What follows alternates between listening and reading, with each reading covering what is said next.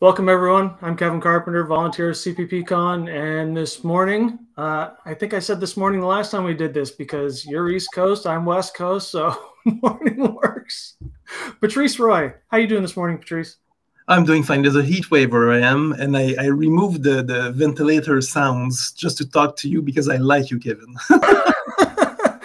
Well, I appreciate that. I do have to ask, though, what is your definition of heat wave is around what temperature?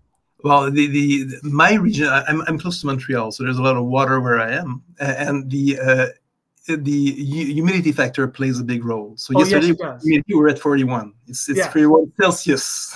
Yes, and when you take 41 plus the humidity, that is it was absurd. Yeah. So my fridge broke and my AC broke the same week. It's a tough week.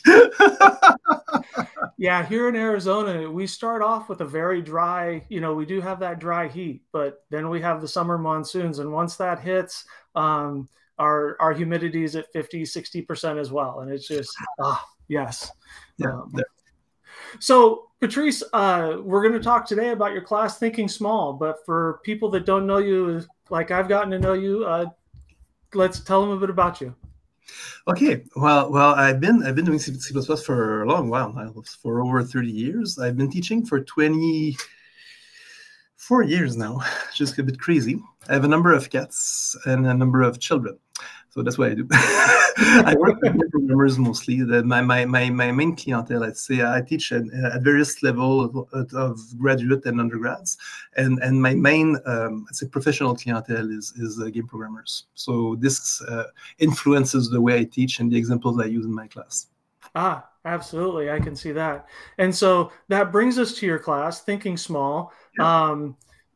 I think of, I play with Arduinos, and so it's a microcontroller. Growing up, when I was in high school, our electronics, you actually built a wire-wrapped, Z80 tied to a keyboard. So back then it was, very, very small. But how does that kind of relate in what you teach today? Oh, that's amusing. Okay, so I'm not presuming that anyone will have special hardware coming in. You can have just laptops. I'm only using standard C++ stuff. That's the goal. And I'm only trying to write portable code with people so that if they use whatever compiler they like, it's going to work still. So the idea of that class came, we were discussing my PhD offline earlier, came because when I was writing my own stuff for my PhD, I ended up writing some kind of virtual machine with multi-threading agents and stuff in C++. It was under 2 megabytes overall. Whereas if you write a hello world in some other popular languages, you start with 9 megabytes and go up. It gives you insane control over those things, and you can actually benefit from that if you're writing all sorts of interesting stuff, including embedded systems, of course. And in games, my people, they tend to try to get every little bit of memory they can because they want to push more goodies in there, see? So they like control. So we look from different angles as to ways to make your code and your data smaller and more efficient, and your programs run faster along the way. Yeah.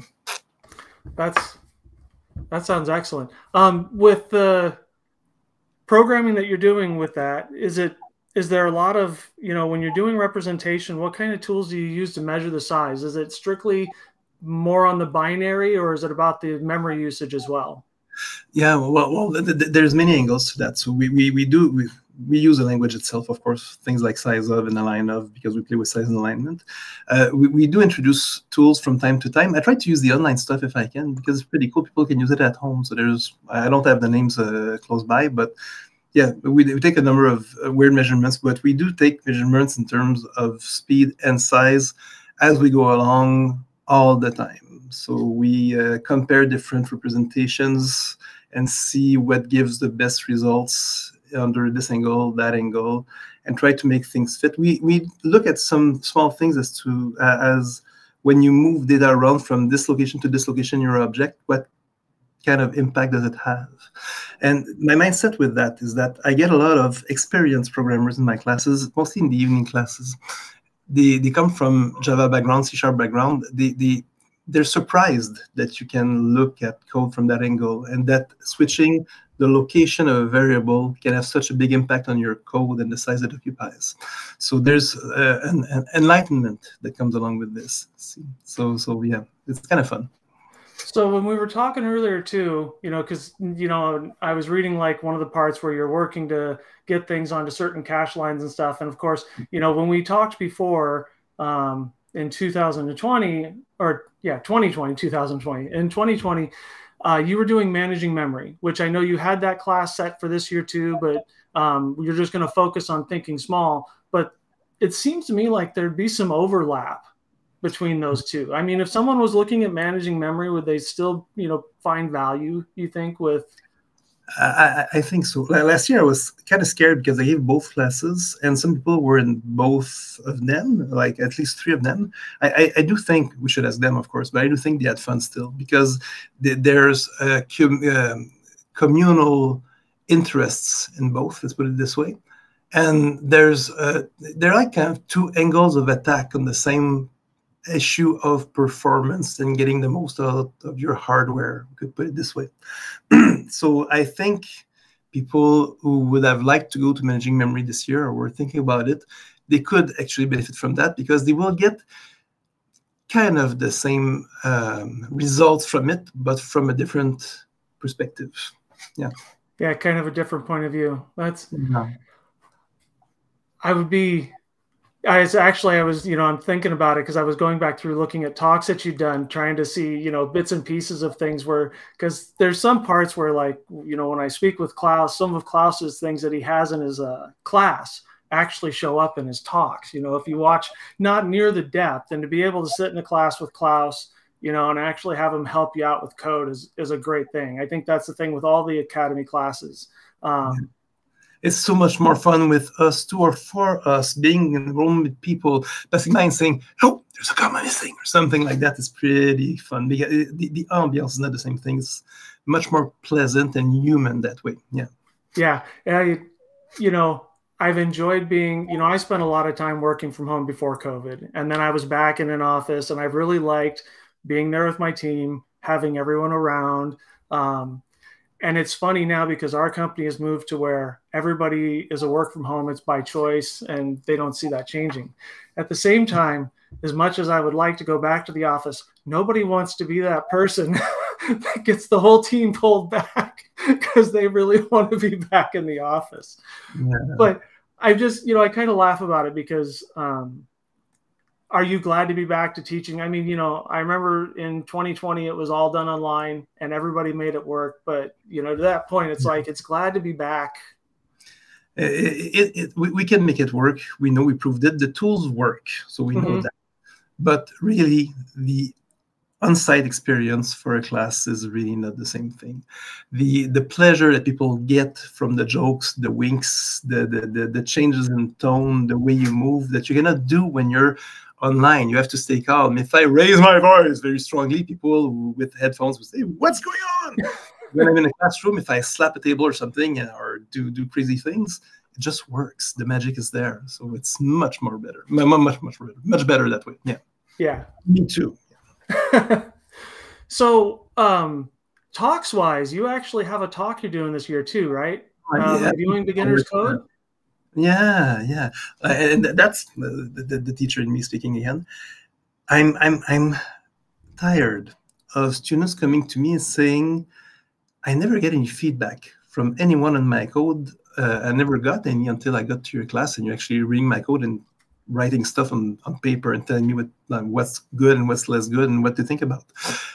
We should all do that. And this applies to teaching. This applies to mentoring. This applies to code reviews.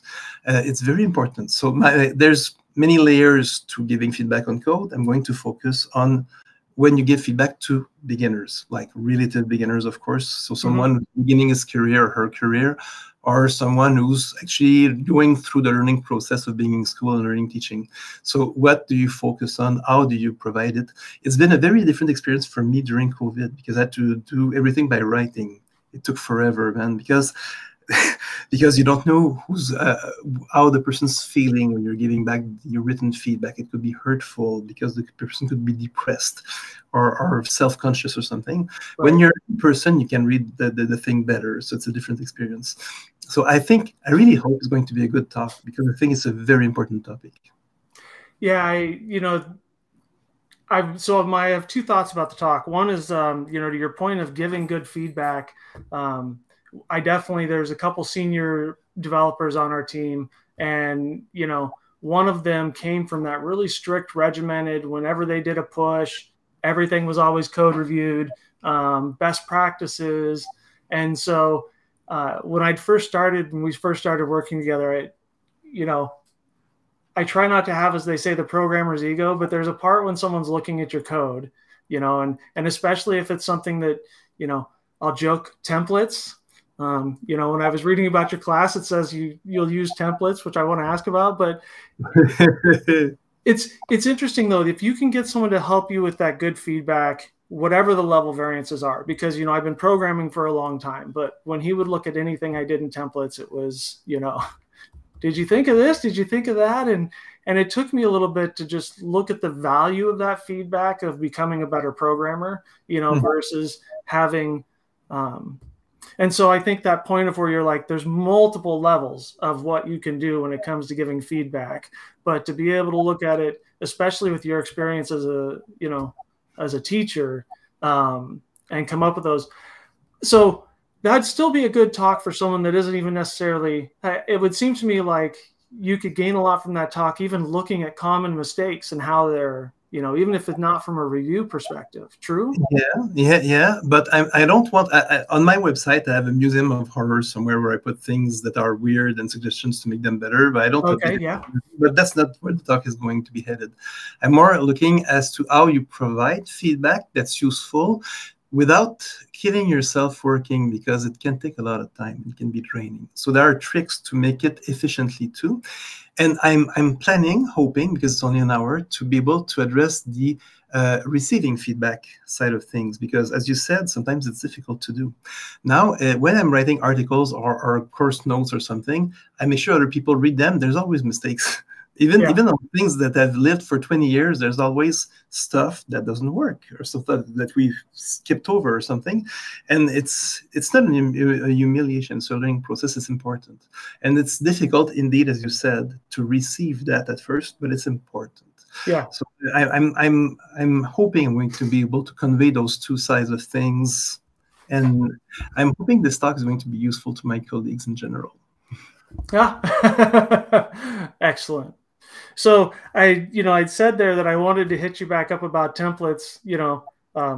I am curious, when you're doing the thinking small, not to jump back to the class, but, as a last question, how is it that templates really, can you give me an idea how templates play an important part in getting the code small? Is it because, That's interesting. So, when you're writing, let's say you're writing a template class, and you have member functions in there that you don't use.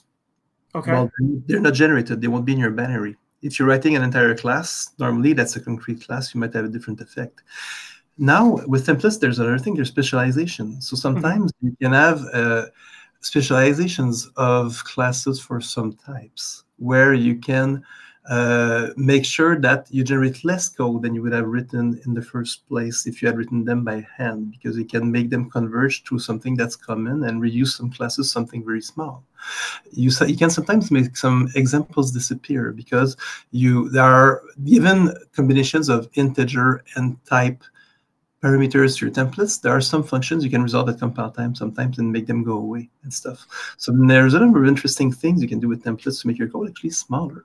Some tricks I picked from other people. There's one that I use in my class that I took from David van der Voort's book with, I think it's Nikolai Josetis, where they do this cool specialization of a container with pointers and make them converge to the void star type with casts. And you look at the generated binaries with Godbolt or something, it makes a significant impact, and there's no speed impact. So it's pretty cool. So Godbolt is awesome for that, to be honest. So we're gonna, there's a number of things you would like. Come to my class. I may actually do that. Yeah, it's always funny as a volunteer. I'm there for the first weekend, but that Saturday is about the only open day because by the time Sunday hits, we are, it's game on getting everything ready for everyone coming back. And I am excited to say, at least based on our numbers, we definitely have more returning this year than last year. So I think it's going to be a great conference on site. I look forward to seeing you there. Either way, I know I'll look forward to seeing you, and I appreciate your time this morning, Patrice. So thank you very much. You're a very nice man. Thank you for doing this. You're awesome. My pleasure. We'll talk to you more soon, Patrice. Cheers. Cheers.